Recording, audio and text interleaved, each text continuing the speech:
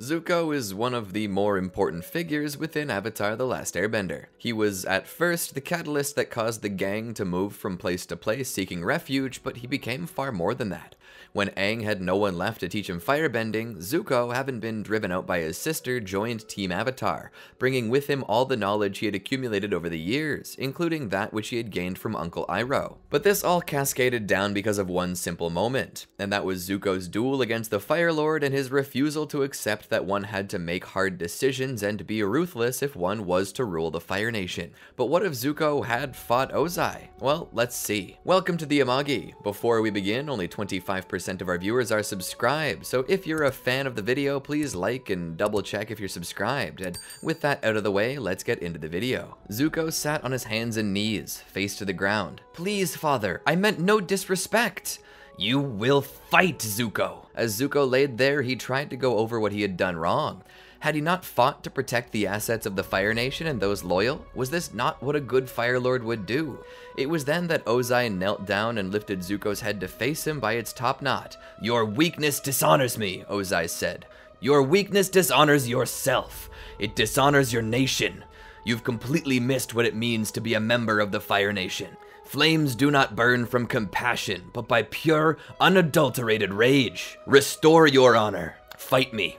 Zuko sat there for a moment, looking deep into the sooty black abyss of his own father's gaze, and saw no love within those eyes, only cold expectations at the center of a burning flame of rage. It was then that Zuko truly felt that if he didn't fight Ozai, that he would be killed. There was something in Ozai's eye that showed that. If he needed to kill his son to make a point, he would. The only way to survive was to fight. At that moment, Zuko's tears stopped and were replaced by determination. He wasn't helpless. He had trained for this his entire life. He had the tools to win. He just needed to make use of them in proper fashion. As Zuko was lifted by his top knot, his right leg pushed forward into a kneeling position to gain stability. Ozai saw this and let go of Zuko's hair and slowly rose up along with his son. "Fight or die." Ozai began taking steps back to put a little distance between them. Zuko lowered into a fighting position. Ozai didn't even bother doing so. He believed himself so vastly superior that a true defensive stance would not be required. "Attack, Prince Zuko," Ozai demanded. Zuko took a couple breaths in. Each time he did, flames expelled from his nose. He planned to use this quick inhalation of oxygen to fuel his flames. He would then open his eyes, take 2 steps forward, and push his fist out, expelling a bright red flame from his fist at his father, who would simply split it down the middle with the breath of his nostrils. Ozai gave a bit of a smile before it turned into a snarl. He lunged forward. He would not hold back against his son. He would teach him what it was to disrespect the Fire Lord in his own war room. He would offer a quick succession of punches before attempting to sweep his leg across the floor to send out a wave of fire. Zuko jumped over it and began to roll, where he attempted the same technique. Ozai jumped up over the technique as well and proceeded to bring his foot down on top of Zuko, only for Zuko to roll to the side. Ozai would strike to the side, but Zuko would divide the flames with his own. This hit-and-run style of fighting continued for a while. "It's a shame, Prince Zuko," the Fire Lord shouted, "to dance around me instead of facing me head-on." Zuko took this as a new challenge to his honor and refused to back away from it. Rising from his stance, he stood resolute against his father, the same way his father stood against him. This brought another smile to Ozai's face. It was time to end this and give Zuko his public punishment. Ozai would catch Zuko's right hand and grip it tightly. He would then light a fire in his own right hand and begin to push it towards Zuko's chest. Zuko cried out as he fell to his knee. Ozai continued, raising the heat. He would leave a permanent reminder on Zuko of what it was to challenge his father. Zuko cried out in pain, but as the flames grew hotter, he realized there was no reasoning with his father. Zuko's fight or flight response kicked in, and after failing to pull away from his father, he decided to fight. In addition to his rage, Zuko began to take in many deep and long breaths, as if attempting to hyperventilate. Zuko's flames burned so hot that they turned white. Ozai was shocked at this display of strength and power.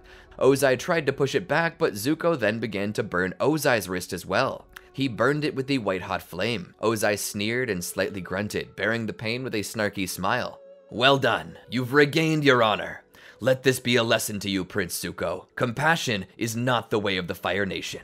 Flames can only burn if there is wood in the pyre. Power comes with sacrifice, and only those who sacrifice much can hope to gain much. Learn this lesson and become the greatest heir to ever be born." Ozai turned around and walked from the arena. Zuko almost wanted to cry, he was so happy. His father praised him. His father! For the first time in his life, he didn't feel like a screw-up. He had gained honor. Honor in his father's eyes. From there, Ozai began to take Zuko's preparation more seriously, much to Azula's frustration.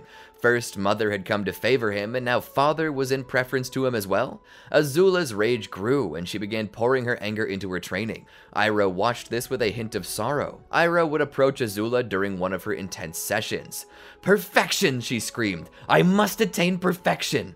Her orange flame turned a hint of blue. "Impressive," Iroh said. "Only the dedicated can attain a flame so hot and perfectly controlled that it turns blue." "It's not perfect. It's still orange." Iroh was slightly disturbed by this. Orange hints at slight imperfection, but there's nothing wrong with that. Everyone has imperfections. Nobody can hope to be perfect. We must accept who we are, Azula, and that includes any present flaws. She turned to him. "Flaws? Did you insinuate I possess flaws? That I'm a flawed human being?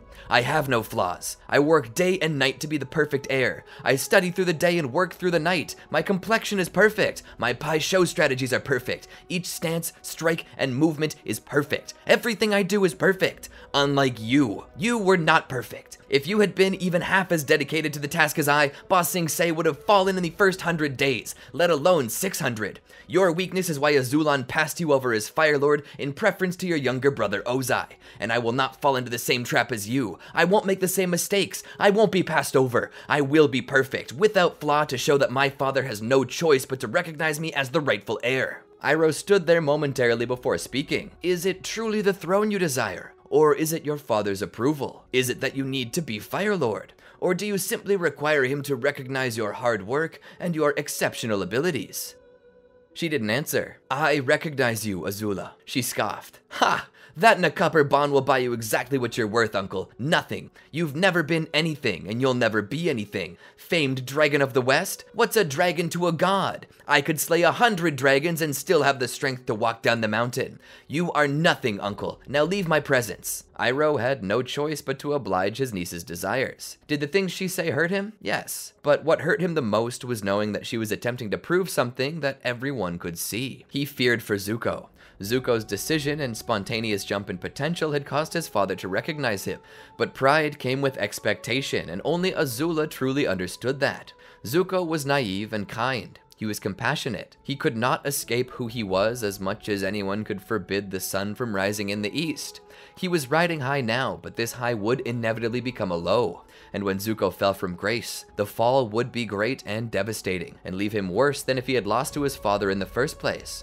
Iroh would venture to Zuko's room, where he would find his nephew meticulously studying books from the greatest generals in history. Iroh recalled that at one time he had read those same books by the same authors, and had worked hard to take the strategies and turn them into his own. That was something Iroh always did when he was younger. He would attempt to learn things on the deepest possible level, because only when one knew every in and out of the lesson could they put it to practical use. This was the difference between someone who parroted another and one who spoke with authority on a subject. Knowledge was to know. Wisdom was to take that knowledge and put it to practical use. And he sensed Zuko was seeking more than knowledge. He was seeking wisdom. Zuko heard his door open and turned with a smile. "Oh, welcome, Uncle. Please, come in." Zuko stood in the presence of his uncle, which caused Iroh's previously dark expression to lighten. He waved him down. "No need to stand for an old man like me."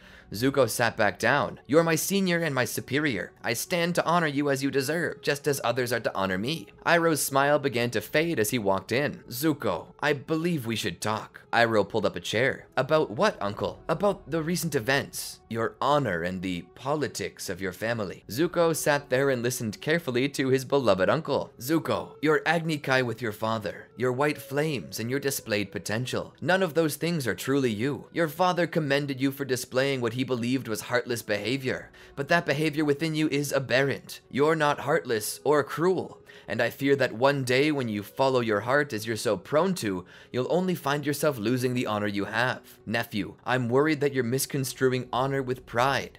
The honor you won is yours. You should cash out with it while the going's good. If you become too greedy with your pride, you'll fall to destruction." Zuko smiled. I'm grateful that you care so much about me, Uncle, but trust me, I can be worthy of the honor my father has given me. Iroh rubbed the back of his neck, stressing slightly. Zuko, your sister, Azula, is currently working her hardest to reach perfection, and she's drawing dangerously close. And she wants nothing more than to use this perfection to destroy you. Azula is a dangerous enemy for you to make. She's so much like her father and will do anything to surpass you. I know this personally. Zuko sat there. What do you propose I do, Uncle? Simply give in? I thought you taught me to never give up and to continue to fight through no matter what. Iroh nodded. Yes, Prince Zuko, I did.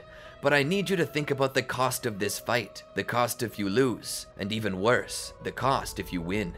To go to war against Azula is to challenge a warrior princess who is as witty and intelligent as she is strong and dangerous. She, unlike you, has no inhibitions. She won't rest until you are destroyed, and she'll destroy you without mercy or guilt. If she had to kill you to win and knew that she could get away with it, you would be found face down in a pool somewhere, foaming from the mouth. Zuko's face seemed upset. Iroh looked down and sighed. I'm just trying to warn you, Zuko. You're not a ruthless person. I know your heart. But you're trying to dive into a world that requires ruthlessness. If you prepare to fight against Azula, you will have to face an opponent that will do anything to destroy you. Just, please, be careful. Iroh stood and walked out. As he closed the door behind him, he stood there in the hall and attempted to rub the stress from the bridge of his nose.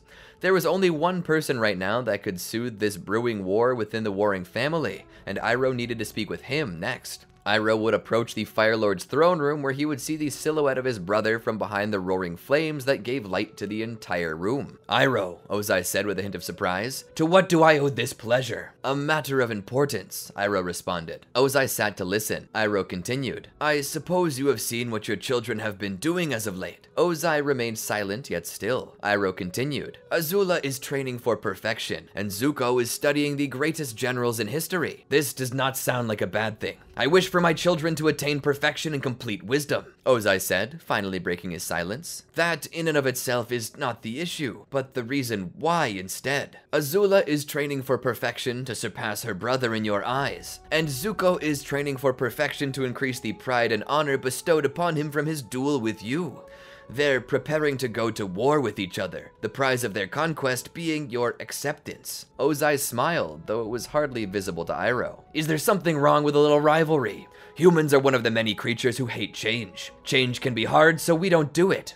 Only when faced with a true threat to ourselves do we attempt to overcome and grow. What do you think this war is about, Iroh? It's through my threat that the nations have risen up against me, and it's by my force that I shall institute change. I will force humanity to adapt to a new status quo or perish. My children are learning this firsthand. Iroh shook his head. No, your children seek love and admiration from their parent. With Ursa gone, you're all they have left. They want your attention desperately and will do anything to get it. Do you not see that? Look at it as a father, not as Fire Lord, Ozai. You know what you have to do. Ozai sat there for a moment. You're right, Iroh. I know what I must do. Ozai raised a hand, getting the attention of his servant. The servant came closer and kneeled. Ozai then spoke. Summon Azula and Zuko and have them come to me. The servant saluted his master and walked away. Iroh found a place out of the way to stand. It wasn't long until Azula and Zuko came into the throne room. You summoned us, father? Both children asked before shooting each other a snarl due to the jinx. Ozai then spoke. Your uncle, Iroh, has brought it to my attention that the both of you are warring against each other for my throne. The throne that I still sit on. Zuko and Azula swallowed the lump in their throat as a bead of cold sweat rolled down their cheeks. We mean no disrespect, father, Azula said. We mean to only prove ourselves worthy in your sight, Zuko tagged on. Ozai sat silent behind the flame, letting tension fill the air. After about 8 seconds had passed, he spoke. Your rivalry could become destructive. Therefore, I shall channel it into other things. I will send you both to the war front, where you may continue your attempts to outdo each other. The goal I will set is Ba Sing Se. Capture for me Ba Sing Se. Both Zuko and Azula's eyes widened into a smile before their expressions darkened onto an evil grin while staring at one another. You are to set out immediately, Ozai said. The two made their way off to prepare. Iroh stepped back in front of the Fire Lord. Ozai, that was not what I had in mind. Ozai looked to his brother. It is exactly what I desire it to be. Ozai, this is damaging your children. The flames by the throne rose in anger. Am I not their father? Do I not get to decide what they do? It was I who decided when their lives began, and it is I who decides what they shall do during their tenure in this world. They will both fight in my name, and both shall do my bidding as I command. Let them quarrel with each other. It will only make them all the more zealous to obey me." Iroh sighed and walked away from his brother. There was nothing more that he could do. Zuko and Azula both left the Fire Nation, headed for Ba Sing Se. The two of them would take their own fleets in their own directions. They would plot how to capture Ba Sing Se in their very own way. Zuko believed that the sheer might of the Fire Nation should be enough. They just needed to breach the walls. And he had an idea on how to do it. There had been a mechanist living in the Northern Air Temple who had been coming up with devices left and right that the Fire Nation was requisitioning for themselves. He was even in the process of finishing a hot air balloon that could float through the skies. Zuko would requisition some of the greatest minds of the Fire Nation and would bring them to the Northern Air Temple, where he'd have them work with this person to finish his new weapons. Two particular weapons in general. The first was a flotilla of war balloons, and the second, which was equally important to them, a drill. Something that could pierce the wall of Ba Sing Se. It took some time to get everything ready, but as soon as it was, Zuko set out for Ba Sing Se. It was then that black smoke filled the skies, signaling the oncoming invasion of the Fire Nation's newest heir. The drill was there, but not one drill. No, there were at least 4 of them, and they were each boring into the wall at the 4 cardinal directions. Fire Nation troops were on standby to protect each one and to serve as the invasion force to create a foothold within Ba Sing Se. The Earthbenders were caught off guard by the drills, as they were completely formed of metal, which was harder and more stubborn than stone. They could not bend it, and they were having a hard time damaging it, as the only thing they had was large boulders. The best they could do was attempt to somehow pinch off the drill, but that was easier said than done. The shape of the head made this an improbable task, but what they didn't realize at this time was that the black smoke that had been caused by the drills was cover for the air balloons that were flying over the city right now. Zuko could see it. His Uncle Iroh had laid siege to this city for 600 straight days, but Zuko would capture it in 1. That was not to dishonor his revered uncle, but to show just how much proper technology could alter the course of war. This had become a war of 3 major fields. A war on the land, a war on the sea, and now a war in the air. Without the air nomads, fire was the only thing capable of suspending these balloons. Neither stone nor water could do that, but fire could, superheating the air, causing it to rise. Zuko knew it was a dangerous ploy, but he was ambitious and hungry for victory. One might say he was biting off more than he could chew, but Zuko took this as a sign of his boldness. They would fly right over the capital and drop down under the castle itself. An elite and brave squadron would overrun the castle and take their king before the war could continue. And with the king captured and the outer wall breached, Ba Sing Se would have no other choice but to surrender to the Fire Nation, lest the entire city be scorched. Zuko felt this was a genius plan, and so he began to execute it, and he and his soldiers dropped down on top of the castle. The guards would fight back, but Zuko and his squad were highly trained. They broke through the lines and reached the throne room. Zuko stood before the door as he removed his mask and helmet. 2 of his soldiers opened the doors. He strode in triumphantly, only to see that the king was already on his knees, surrounded by his own personal hands, the Dai Li. On the throne sat Azula, fan in her hand. Zuko was shocked. "Azula, how long have you been on the throne?" She thought about it. "At what hour did you begin your assault?" 4 a.m., Zuko responded. Azula smiled. "I've been sitting on this throne since midnight last night." Zuko was angered by this. "You used me," he said. She shook her head. "Not in the slightest, dear Zuzu. I simply waited until I knew you were coming. I wanted you to see me grasping the prize you so desperately wanted. I could have captured Ba Sing Se weeks ago while you were still tinkering with your little toys. I waited for today, just so I could steal your thunder." Zuko raised a finger and pointed it at her. "Father will hear about this." Azula laughed. "He already has, Zuzu. I sent him a letter right before your little assault began, declaring that Ba Sing Se was now under my control." Zuko's fists clenched. He slowed for a second and took a breath. He smiled. "Ah, my bad then. Congratulations on your victory, sister." Together, the two returned to the Fire Lord's throne room for a report. He stood there before them, reading the letter. "Very good, Azula. Turning the Dai Li against the king. You have once again proven that the dagger is mightier than the sword." He looked to Zuko and spoke. "And what do you have to say, Zuko?" Zuko looked up and smiled. "My sister worked very intelligently, and her wit and deception was near flawless. I'm grateful that my plan was a success." Azula looked over. "Your plan?" Ozai raised a brow. Zuko smiled and spoke. "I won't steal your glory, sister. You captured Ba Sing Se. All I did was distract the soldiers with my attack. I was nothing more than a distraction that caused the castle's guard to lighten up and fortify the front lines. Zuko looked to his father. That reminds me, father. I developed these along with the Mechanist in the Northern Air Temple. I'll present them to you for mass production. With it, we'll rule land, sea, and air, all at once. If I dare say, the hot air balloon is my favorite. He offered his father the schematics to these new weapons. Ozai's eyes were slightly wide as he looked down at his son. He smiled and put his hand upon his shoulder. Very good, Crown Prince Zuko. Your contributions to the war in Ba Sing Se, and soon the whole world will not be forgotten. Azula's eyes were wide with rage as she looked into Zuko's sneering face. She had not known that her brother could be so cunning and deceptive. Father, now that Ba Sing Se has been captured, nothing stands against you any longer, correct? Ozai looked over at her. I recently got word from a commander in the field that the Avatar has reappeared. An airbender, it seems, the last of his kind. He's making his way to the Northern Water Temple to find a master. I'm mustering an assault force to push into the Northern Water Tribe to kill him and take the city. The Water Tribe will be the final nail in the coffin that gains us victory. And without the Avatar, nothing can stop us. Are you volunteering to capture this Avatar and the city, Azula?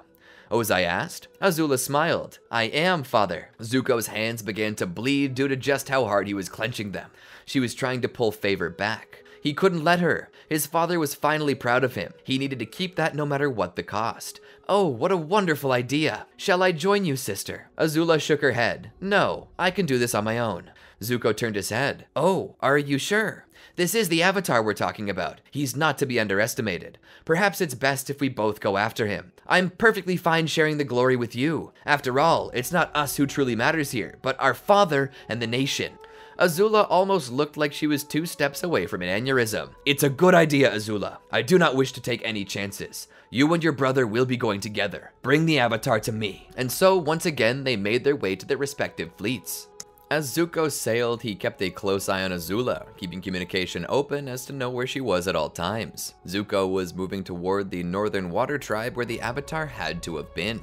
He knew that for certain that Azula would attempt something cunning. She always did. A frontal assault would not do it this time. He needed to find out more about this. And so he began to study the Northern Water Tribe. He began to learn about them more and learned that the 2 spirits, the spirit of the moon and the spirit of the ocean, lived among them. Tui and La, push and pull, yin and yang. The 2 spirits in eternal harmony with each other were what gave power to the waterbenders, and it's what would give Zuko the edge. And so, as Zuko came closer to the Northern Water Tribe, he began to move his own personal squadron of a new weapon developed by the Mechanist.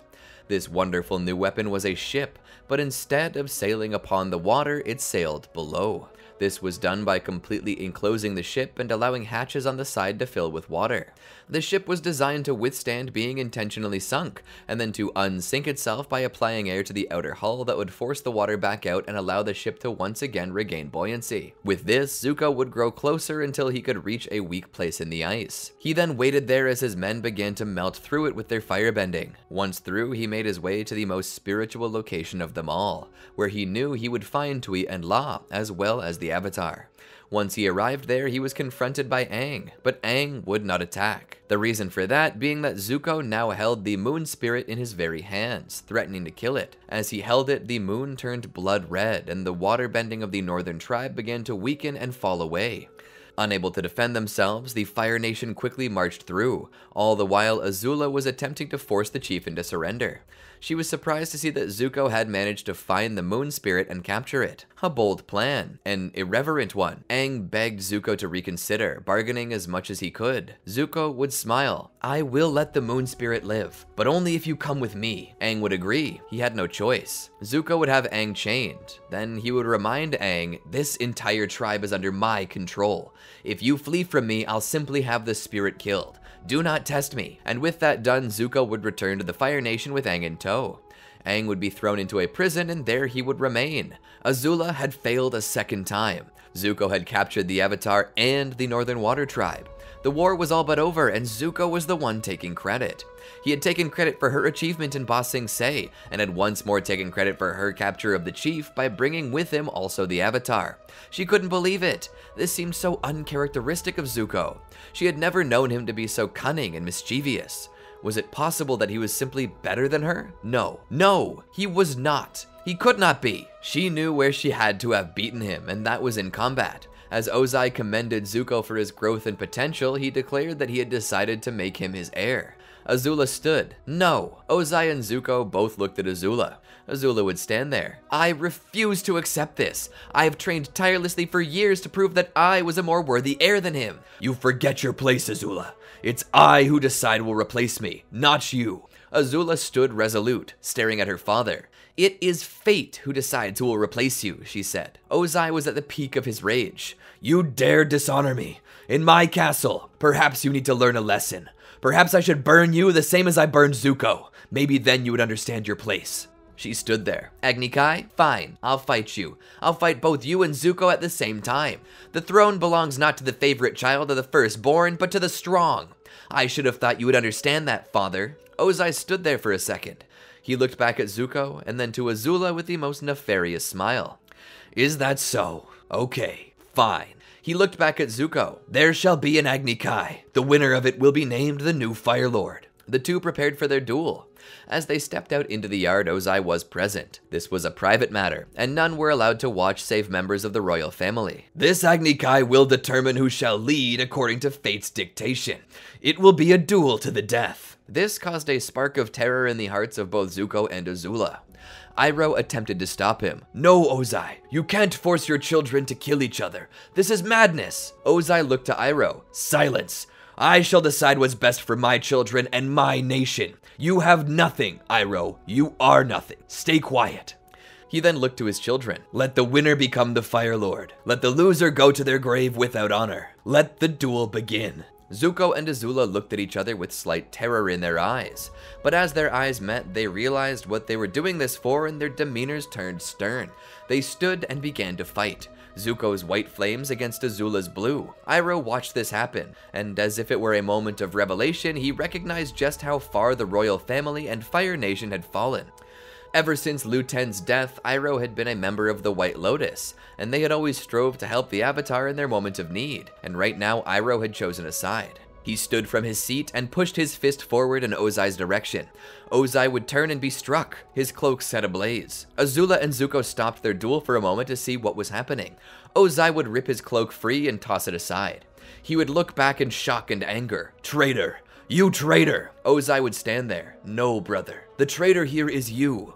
You've betrayed your family, your nation, and the entire world. And for such a dishonor, I challenge you to an Agni Kai. Ozai stood there and smiled. Fine. He strode out to the field, basically shoving Azula from it. Iroh would walk to Zuko and put his hand on his shoulder. That's enough, Zuko. The one who needs to fight for his honor is your father.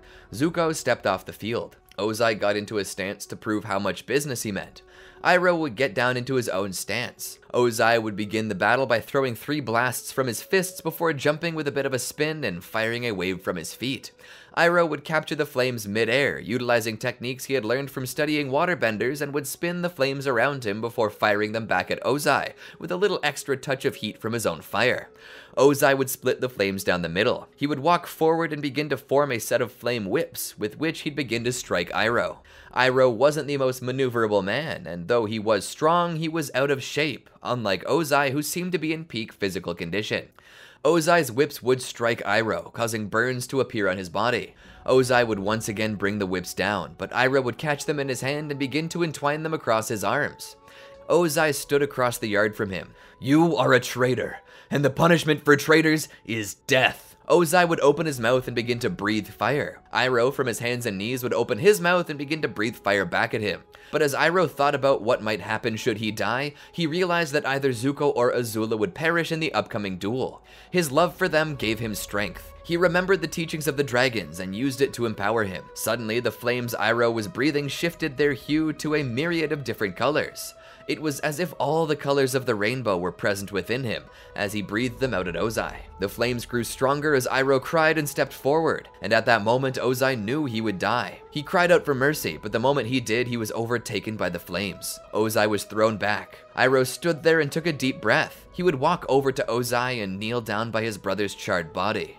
You killed your own brother! Iroh shook his head. No, my brother, Ozai, died a long time ago, and was replaced by this fantasy of a Phoenix King. And with that, Ozai died. Iroh looked back at Zuko and Azula, who stood there in shock. "Your duel is over," Iroh declared, "by order of your new Fire Lord." And so Iroh ascended to the throne. The war was almost over. After 100 years, the war had ended with Fire Nation victory. But the victory was bittersweet to the world. Iroh would go to the cell where they held Aang. Iroh would speak. "The world is in ruin, young Avatar. It needs you more than anything right now." Aang would begin attempting to put the shattered pieces of the world back together, as Iroh did with the White Lotus. The Fire Nation viewed Iroh as the worst Fire Lord in history, who usurped the throne as traitor and would not allow him to serve for very long. But Iroh would be certain to train up Azula and Zuko to be proper Fire Lords, and would teach them a better way to solve their differences. In the end, hilariously enough, the throne of the Fire Lord was determined by a simple game of Pai Sho, which Zuko won. Azula was thrown into insanity and depression, having felt as if her life meant nothing at all, and that she was nothing more than a reject. But it was during this time that Iroh, the former Fire Lord now, would constantly visit her and talk with her, hoping to show her the true value of herself. And eventually she would come to. Zuko also ruled with wisdom and knowledge, listening to his uncle and learning that benevolence and compassion were not weaknesses but strengths. It was only after Zuko and Azula both went to the dragons to train, as Iroh had done, that they truly understood their place in the world, and how the Fire Nation should be governed. Together, they declared that they would forge a new path ahead, one of peace, and so it was. At the end of every war, one must tally the losses, and without any true gain, only pain and resentment remained. But Iroh, Azula, Zuko, Aang, and the White Lotus planned to take these shattered pieces of the world and put it back together again, hoping that one day it might heal. And that's the end of my story. What do you think? I had a blast making this video. The Avatar: The Last Airbender series has always been very special to me, and the characterization of the Fire Nation royal family has always been intriguing. But what did you think? Did you enjoy the video? If so, be sure to like and subscribe, and ring that bell to be notified of more videos like this. And be sure to comment below to give us more ideas you'd like to see in the future. If you can't wait until said future's arrival, then take a look at these videos here. Maybe they can tide you over until then. Peace out.